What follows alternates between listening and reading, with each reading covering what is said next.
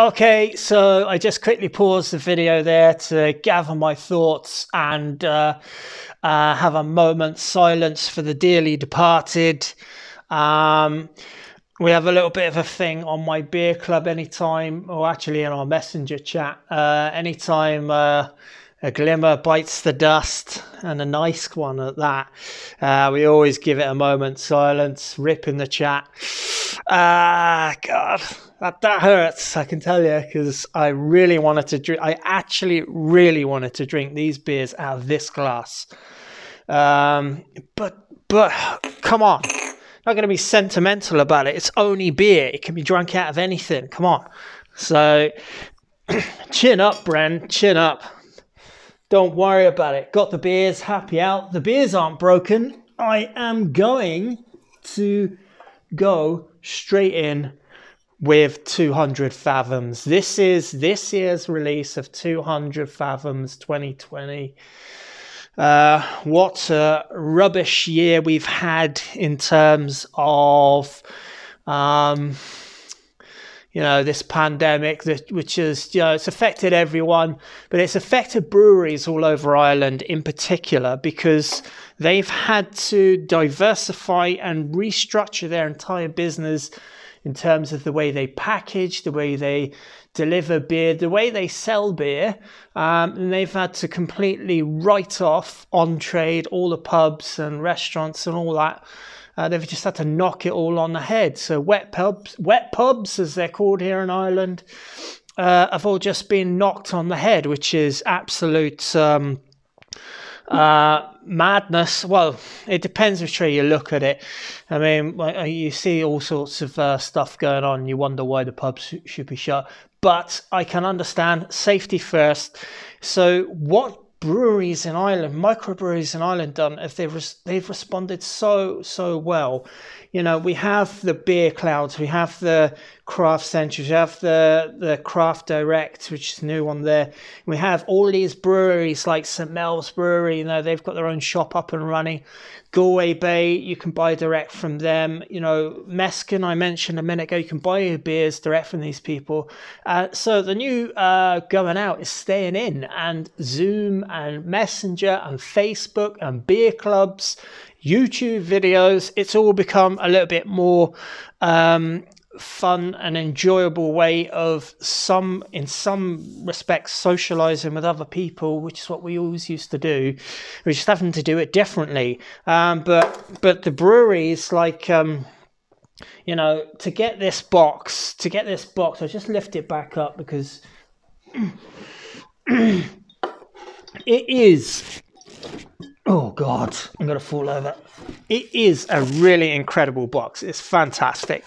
It's just unfortunate that it's going to be the courier's fault. But, Galway Bay should really think there's a Rastal glass, a stemmed glass like that. Maybe they should have gone with a different type of glass. Maybe a snifter or something like that. Something a little bit more robust with a smaller stem. I like what they did. It just didn't pan out as well as it could have done. But the box is fantastic. And hats off to Galway Bay for giving that a lash. And a glass is a glass. We'll live. No big deal, he says. Anyway, let's have a look at... Oh, I should probably just have a quick read of this very quickly, and then we'll get into it. You are holding a bottle of the now legendary 200 Fathoms. Now in its 6th vintage, we work with one of the largest mashers in our brew house to produce this decadent and delicate imperial stout. To celebrate 6 years of this stunning barrel-aged imperial stout, we hand-selected the finest small batch whiskey cask from our friends at Teeling Whiskey Distillery. I'll probably link them down in the description below for you. And this year's batch was racked to these beautiful barrels back in March 2019.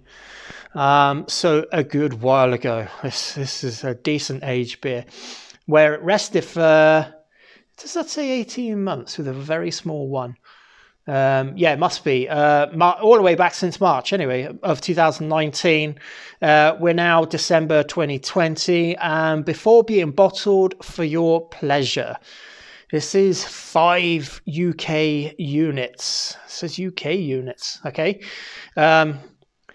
What else does it say on it? It's got the Galway Bay Brewery.com, which so you can go to look at this. I don't know if they're selling it now on their website, but it's all around the country right now. 10%. That's the bottle. It looks like a bit like Midas in the fact that it's, you know, it's like a gold glitter wax. There's a very nice gold sort of lightly embossed label on it. It says drink it before October 2022. This is bottle 661, and that's all it says. That's all it says. Collaboration. Well, it's not collaboration. It's just like Galway Bay taking making use of Teeling whiskey casks and aging this beer. What does it say?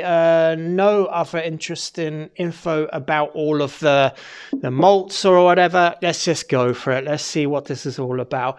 Now, some beers are hyped up, and to a certain extent, 200 Fathoms is going to be in that category.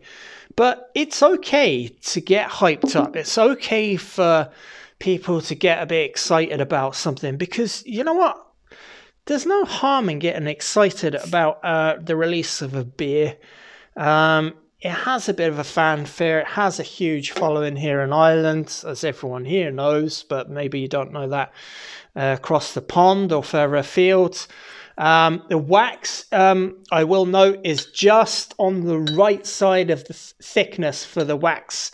So it wasn't that hard to get off. I made a bit of a meal about it because I was talking at the same time. Anyway, let's get this into the glass. I'm having to use a Lervig Rastal. Are they called Rastal glass, or is that just the make of them? Anyway, this is a really big Lervig glass that I was gifted. We're going to pour a small amount in there, and we're going to see, is it whiskey? Is that bourbon barrels? Interesting. Let's see if we can work out what kind of barrels they are that these were in. Oh, Janie Max, that has super rich dark fruit on the nose written all over it. Licourice, molasses, dark treacle, sweetness, huge amount of like sweet caramel, rich, dark. Oh my God. I wasn't expecting it to smell that good. I'll buy into the hype, but when it comes to getting the aroma and getting the taste of a beer, you're quickly going to find out who are the pretenders and who are the ones that are just learning versus who are the ones that are actually killing it. From the nose of this beer, I can tell you it is fantastic. Oh, this reminds me a little bit of Tokyo from Brewdog. On the nose of theirs, there's kind of like this really sweet, sticky, licoricey, really, really molassesy, but like almost a sweet fruit. No, that's not really. Almost kind of like a. Oh, Jesus, that's so good. I will say it's like a licoricey, molasses, sweet caramel aromas. Don't get huge amounts of bourbon on the nose, but I mean. Does it say on the box, I wonder? Or does it say on the front and I didn't realise it? Teeling whiskey barrels. Look, I don't know, is it bourbon or is it just like, are they ex-bourbon barrels, or are they just like, Scotch whiskey barrels, or are they just... I don't know. I don't know enough about barrels to know, but I don't get bourbon on the nose on this. What I get is the Russian Imperial Stout, but like a really thick, sweet, molassesy, treacly, licorice type of a thing. Dark, rich fruits, the sweetness you get from them. Cheers, Slancha. Congratulations to Galway Bay Brewery, and happy Christmas to everybody out there. It's been a bit of a crappy year, but at least we can sit back and enjoy a few of these. Let's give it a go.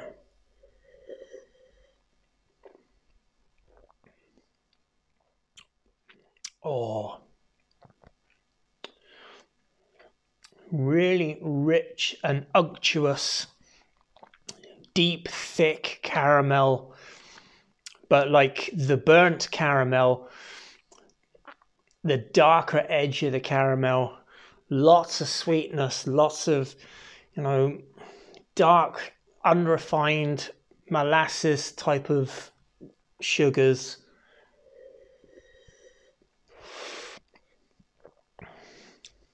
And now the barrel, the warmth of the barrel. Oh, this is a sophisticated beer. I really like this. And we did have a bit of a chat with the head brewer about this online.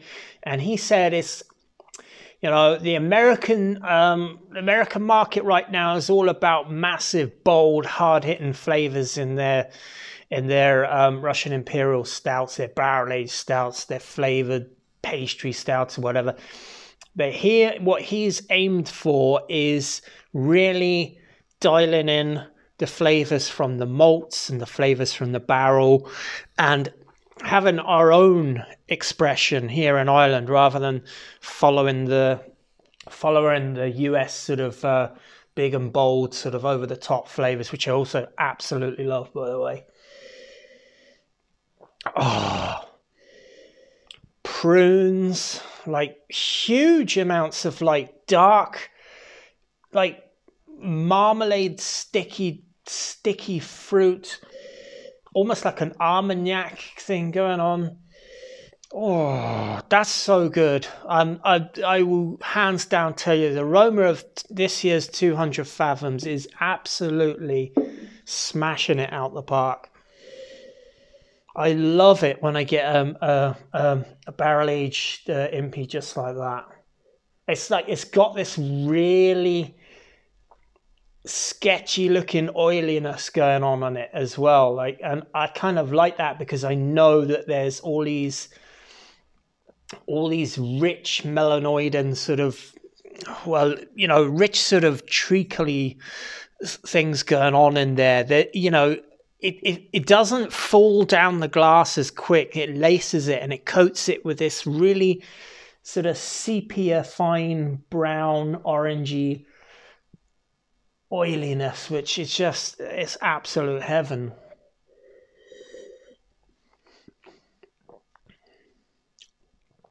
Oh my goodness.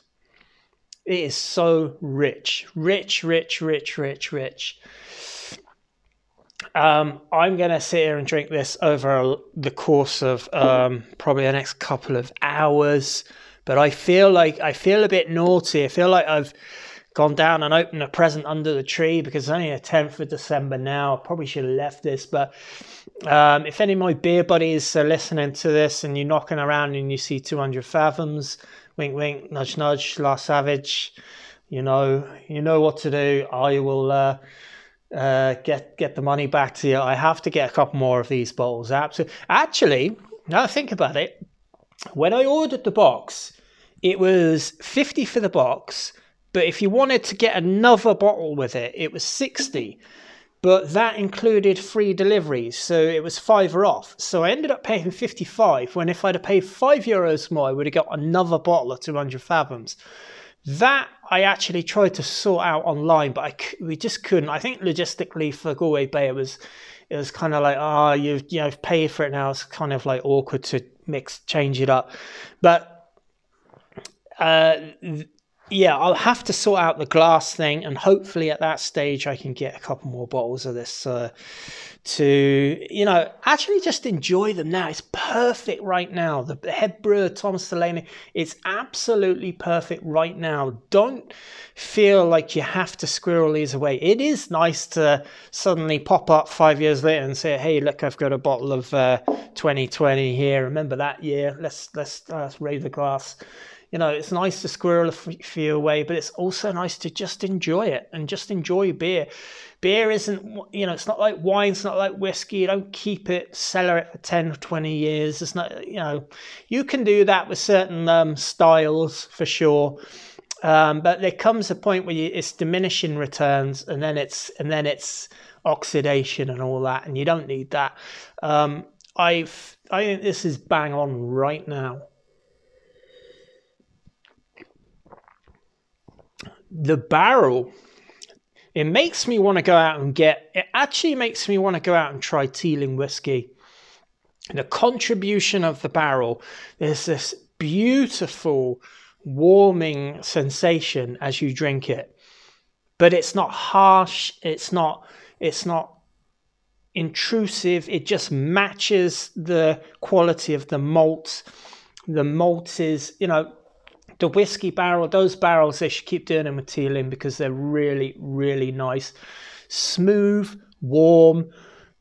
Maybe you could say it's a little bit mellow, but there's a real strong warming character to this beer. And, you know, the 10% holds it nicely.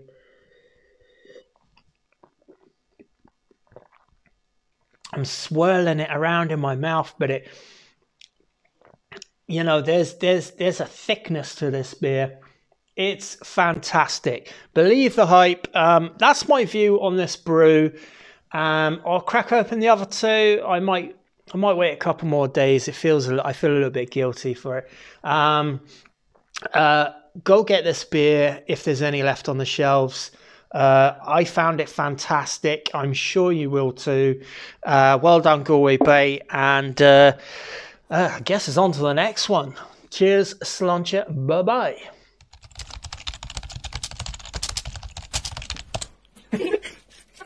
And then